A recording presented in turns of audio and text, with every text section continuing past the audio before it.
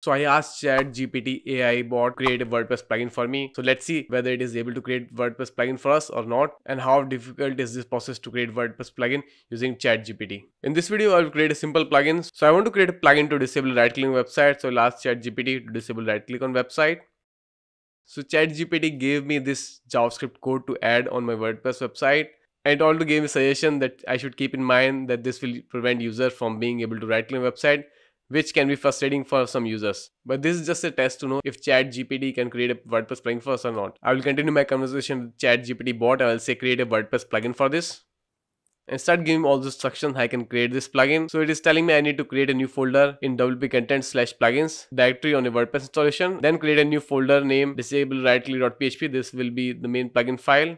Add the following code on the top of plugin file: plugin name, plugin description, and your plugin name with your own plugin name and description. So this is a dummy text. If we want, we can change it, but we will leave everything like this. And then ChatGPT give us this code which is responsible to perform this action to disable right click on WordPress website. And then it says save the plugin and activate the plugin from WordPress and dashboard. But ChatGPT gave us these two files, so I will ask them to join into one file. So I replied to the chatbot and said, give me above code in one file. So if you got this code in one file, I'll copy the code.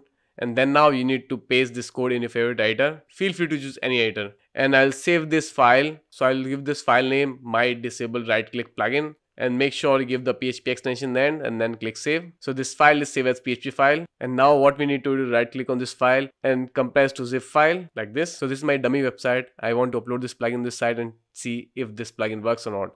So for now, if I right click, I can see I have all this option to right click on the website. So now I'm in the backend of my website, and I open plugins and click on add new, and I will click on upload plugin. So this was the file we created. I will upload this file on my WordPress and then click on install now. Okay, we can see here unpacking the package, install the plugin, and the message plugin installed successfully. And now let's go and activate the plugin. So I have activated this plugin, and you can see this plugin here, disable right click. I will go back to my website, and if I right click, you can see I can still right click because this is the old version. If I refresh the page now, and if I try to click right now, I cannot do right click. So yes, with ChatGPT you can create simple plugins. I'm sure you can create even complex plugins also. If you want to know what else you can do with ChatGPT, check this video on your screen. And make sure to like the video, subscribe to the channel if you find some value out of this video.